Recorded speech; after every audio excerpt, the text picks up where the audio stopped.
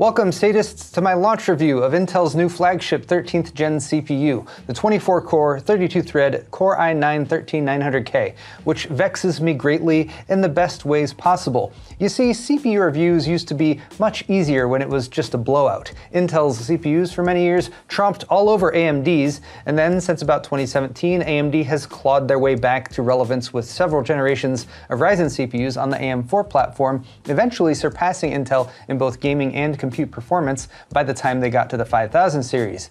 And then we thought it might flip-flop with AMD on top charging the premium prices, but Intel answered back in a satisfactory way with the debut of Alder Lake 1 year ago, and now we have a second lineup of CPUs that will also slot into LGA 1700 motherboards, either 600 series chipset boards with a BIOS update or the new 700 series options. We're only a few weeks out from AMD's AM5 debut too, so can Intel leapfrog the new Ryzen 7000 series CPUs with Raptor Lake? The answer is not easy. The answer is nuanced and multifaceted, so my job becomes more difficult. The upshot, though, is that you all can now benefit from my suffering as competition has yet again returned to the CPU marketplace.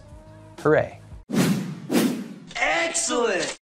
Thermaltake has done it. They've created a case fan with swappable fan blades, and it's called the SwaFan. Available in 12 and 14 centimeter sizes, these high static pressure fans are ideal for use with radiators or dust filters, and they come with an extra set of reversed fan blades. Easy to replace and reverse your airflow, so now you can show off your fan's good side no matter where it's installed in your case. They use hydraulic bearings, feature 3 addressable LED rings, 2000 RPM max speed, and are of course very easy to clean. For more on the SwaFan from Thermaltake, click the sponsor link in the video description. So I'd like to get straight into my test results, but I have 3 important notes to keep in mind if you're considering a new CPU or a new PC build entirely. First, the upgrade situation is now reversed. 1 year ago, AMD's AM4 socket was on the way out, and builders on that platform were warned not to expect upgrades in the future. Although there was the last hurrah 5800X 3D back in April, which I am including in today's comparisons. But when it launched last year, Intel's LGA 1700 platform had the promise of Raptor Lake CPUs in the future, which are launching today, but Intel has made no promises for next gen. Based on past experience, I do not expect another generation of CPUs to come out for LGA 1700 motherboards, whereas AMD has promised to support the new AM5 platform through 2025 at the least. Secondly, both Intel and AMD have opted to embrace high CPU temperatures in exchange for maximum performance this generation. This is just a warning for the uninitiated or those with feeble constitutions. Things got a bit hot during testing this past week, but at least there were high scores to show for it. Thirdly, overall platform cost should be considered alongside the retail prices of these new CPUs, as early adopters who aren't already on an Alder Lake DDR5 setup will need a new motherboard and DDR5 memory kit if they want what's new and fresh. 13th gen CPUs do still support DDR4 memory, but if you go with a DDR4 LGA 1700 motherboard, you'd need to change that out if you ever upgraded to DDR5. I only tested with DDR5 for today's video because the past 4 weeks have been a miserable hellscape of back-to-back high-profile hardware launches. The flow of time is immutable, and I'm barely clinging to sanity, but I do it all for you guys, so totally worth it. All that said, I have a bunch of benchmarks to share with you, or a bench of bunchmarks if you like it better that way, and to save some time I'll point out that all my test beds, comparison hardware, methodologies, and settings are the same as in my Ryzen 7600X and 7950X reviews, so please check those videos out for more details. I did manage to do a run of tests on the 7900X too, so that's included today as well. Here are my comparison CPUs for today. As you can see, the 13900K now has double the E-cores, 16 of them, giving it 32 threads total, just like the 7950X, albeit in a different core count configuration. P-core count remains the same, but we have higher clock speeds with 5.8 GHz max, and the DDR5 base standard is up to 5600 speed. There's also a bit more cache and a slightly higher max turbo power at 253 watts, but don't let those Intel specs fool you. There is much more than a 12-watt difference between the 13900K and the 12900K. The details of my test bed setup can be seen on screen now, but I will highlight a couple important parts. For the DDR5 platforms, I'm using 2 32GB G.Skill memory kits, a Trident Z5 Neo kit with Expo settings for AM5, and their closest equivalent XMP settings kit for Intel, which is a Trident Z5 RGB kit. Both are rated for DDR5 6000 speed and CL30 timings. For the GPU, I'm using the MSI Supreme X version of NVIDIA's RTX 3080 Ti, and for the CPU cooler, we have a 360mm AIO AIO, the Corsair H150i Elite LCD. For our power supply, we have an overkill 1600 watt Corsair AX1600i, and the systems were set up in open test beds with the AIO radiator fans pushing air across the motherboard CPU socket and VRMs for consistency. And now let's go over system performance. Here are the actual clock speeds each CPU was running at. I'm showing the peak frequency each CPU hit across all tests, as well as the sustained all-core frequency during a 10-minute IDA64 stress test. CPU temperatures are tied closely to this chart, so even though we can see the 13900K hitting its peak turbo speed of 5.8 GHz, the stress test resulted in temperatures as high as 100 degrees Celsius, at which point the 13900K throttles to stay within its operational range. And while the throttling is sporadic, typically dialing back the frequency by 2 to 5%, it peaked at 20% in the stress test, and as a result, the all-core average is 5.45 GHz, not 5.5 as advertised, and even the E-cores are at 4.29 instead of 4.3. Here are my temperature comparisons, showing the average core temperature after the 10-minute IDA64 burn-in tests, and you'd like to think that a 360mm AIO running at 90% fan speed could tame the heat a bit better, but at least AMD and Intel are now both in the same boat, so either it's a wash in terms of temperatures or we can criticize them equally. AMD's max temp for the 7000 series at 95°C is lower than Intel's at 100, but the 13900K managed a lower average temperature, staying remarkably close to the 12900K. Note that Intel motherboards are quite inconsistent when it comes to power settings. The MSI Meg Z690 Unify I'm testing with does not limit the chip at all by default, but both Intel and AMD offer settings that can dial back both performance and resulting temperatures, such as the PBO undervolt method I used in my 7600X video. And perhaps it's worth looking into those lower power settings in a future video based on my power draw results. I'm showing 3 measurements: the typical wattage drawn by the entire system during the Blender Open Data Render, the peak CPU package power draw as reported by Hardware Info, and the peak CPU package power draw while gaming, specifically with 3D Mark Time Spy Extreme. And here we see the most definitive win in today's video, which is that in terms of power draw and efficiency, AMD is still absolutely in the lead. Keep in mind that AMD is leveraging TSMC's 5nm node, while Intel is still using Intel 7, which is actually 10nm in terms of transistor density. For some, efficiency isn't much of a concern, but 100 watts more power draw versus the 7950X is nothing to sneeze at, in my opinion. Also note the increase over the 12900K, which again supposedly uses just 12 watts more on paper. And now it's time for the benchmarks, starting with Cinebench R23 to see the actual performance boost Intel has managed to squeeze out of the 13900K.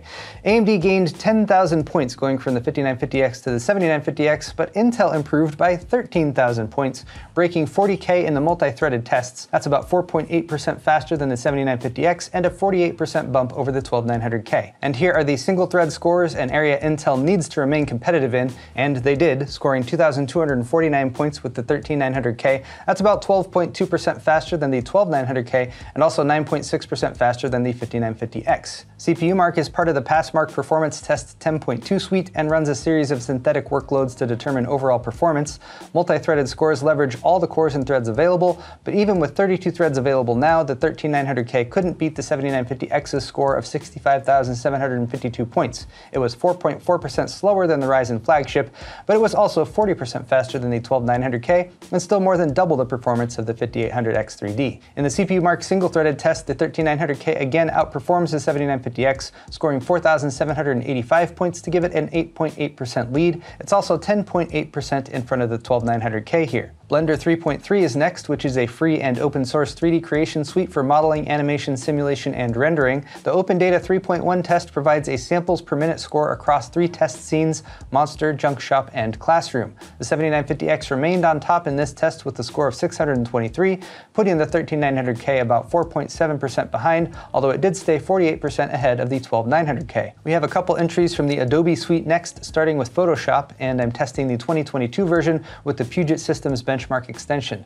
Speaking of leapfrogging, the Ryzen 7000 series just finished toppling the 12900K in this test, but the 13900K has answered back. Its score of 1,590 was 15% faster than the 12900K and a solid 4.7% improvement versus the 7950X. Here's Adobe Premiere Pro 2022 for the video editors out there, also testing with the Puget Systems benchmark extension, and this time the 7950X and the 13900K were neck and neck, scoring 1242 and 1245 respectively.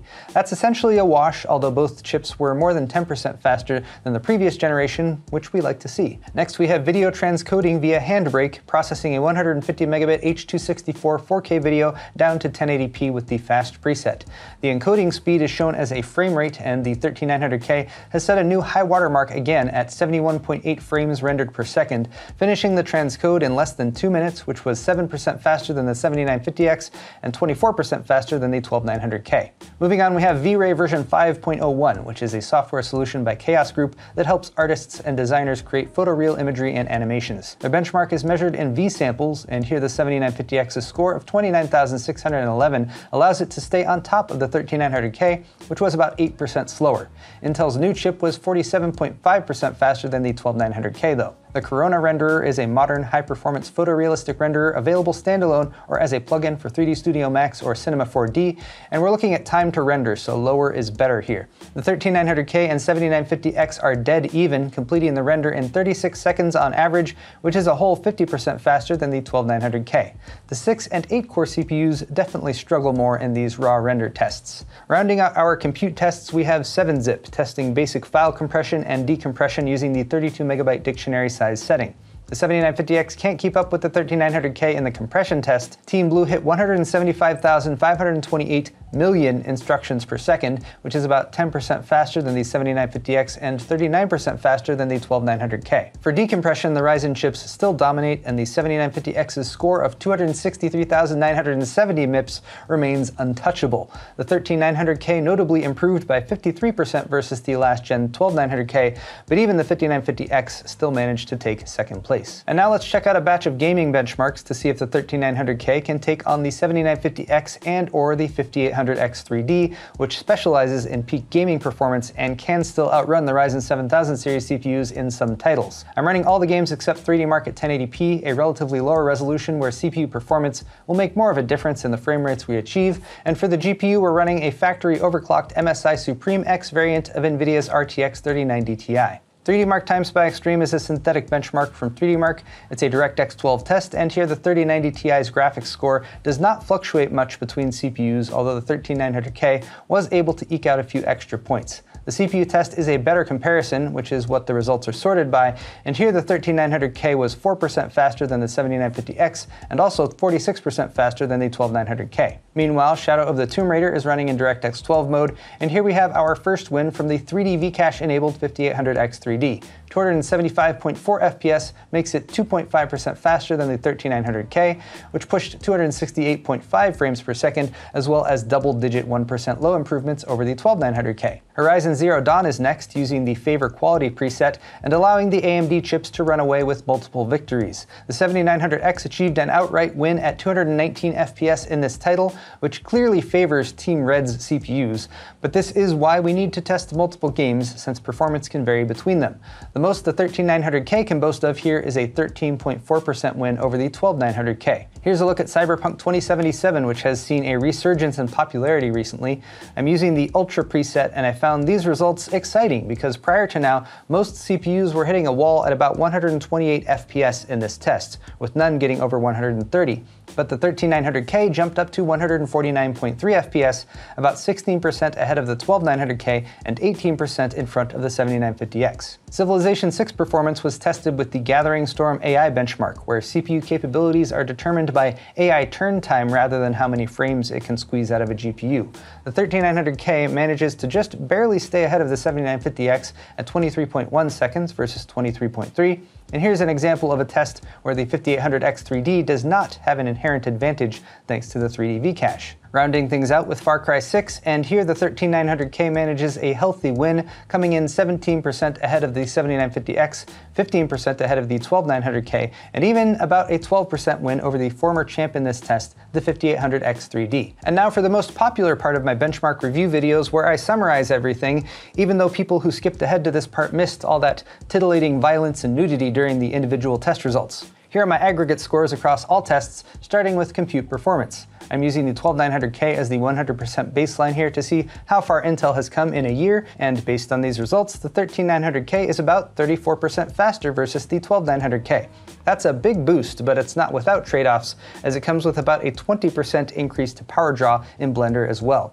So even though it appears that the 13900K has matched the 7950X for compute tasks, if efficiency is at all a factor for you, then I think that gives the edge to the 7950X. Gaming performance is likely also important to you though, and that's why my job is so tough this time around. So let's take a look at those same values, just resorted by gaming performance, and here we can see Intel's gaming gains. 12.6% more performance versus the 12900K in the games I tested, but please note that gaming performance can vary a lot between titles and game engines, and I'm only including 6 today, so further testing is definitely warranted.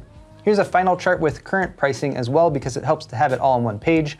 I am using the retail prices for existing CPUs, not MSRP, and for the 13900K I'm using the Newegg pre-sale price of $660.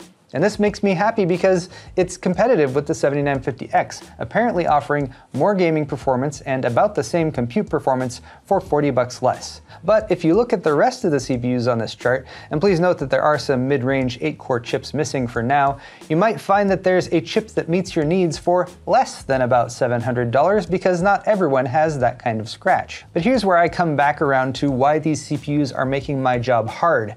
It would be easy and convenient if I could say, here you go guys, get this CPU, it's the best value and performance, no question. But that would mean that there's no competition, and likely that wouldn't be the best for retail pricing in the long term. The actual situation is a lot less clear-cut, and while I can confidently say that Intel has launched a really good CPU with the 13900K, and it does outperform the 7950X in gaming in my test suite while staying roughly equivalent in compute tasks, and it even costs a little bit less, I can't say this is the CPU that everyone should buy. For some who want the best and have the money, yes, go ahead. For gamers though, there are quite a few other options for a lot less cash, especially if you're considering the 5800X 3D that now costs $400 and can run on DDR4 and cheaper 500 series motherboards. And speaking of 3D V-Cache, there are likely Ryzen 7000 3D series chips coming early in 2023. And if they boost gaming performance by 10 to 15% over the non-3D V-Cache chips like the 5800X 3D did, then my charts will likely need to be reshuffled yet again. But for now, Intel has an incredibly powerful new CPU in the 13900K, and although it's more power hungry than its predecessor, it has reasserted Intel's top dog position in the CPU market once again, but only by a modest margin. Okay, closing things to say, hit the thumbs up button, aka the like button on your way out if you enjoyed this video. You can also check out my store at paulshardware.net for shirts, mugs, other cool stuff you can buy, including my new 8-bit designs like this one. Subscribe to my channel if you haven't already, and stay tuned for lots more content coming at you real soon. Thanks again for watching, guys, and we'll see you in the next video.